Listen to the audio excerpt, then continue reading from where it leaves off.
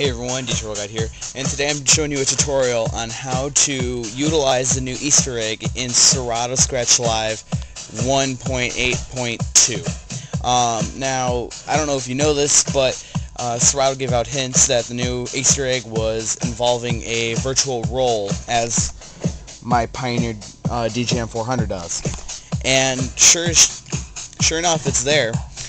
Here's what you do to enable this feature. You're going to go down here to New Crate, and you're going to rename the crate this.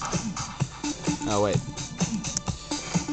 This is how I roll.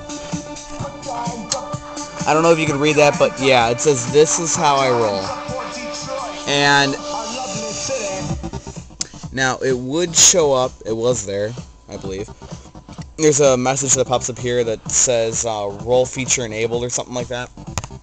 And now all you have to do is on your keyboard, press Alt and then your number pad. So right now, it has this little bar over here enabled, and I could change the loop all the way as quick as half a beat, all the way to 8 beats.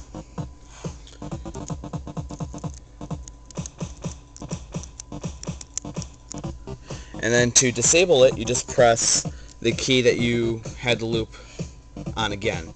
Now, if you notice the timing on all these loops... Oh wait, hang on. There you go. So right now, I have a 2-beat loop going. Basically, it's an auto loop feature, but it is called a roll, because that's what basically a roll is. But now when I disable that roll, if you look at the timing, here, let me do that again.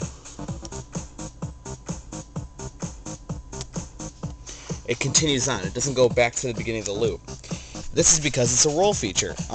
Basically, what roll does is capture beginning of a little portion of a song, repeats it over and over and over again until you don't want it to happen again, and then it exits at the end, or where you normally would be in the song, as if it was just playing and you didn't have the effect going. So there you go, a quick tutorial on how to use the new Easter egg feature in Serato Scratch Live 1.8.2. Practice and enjoy.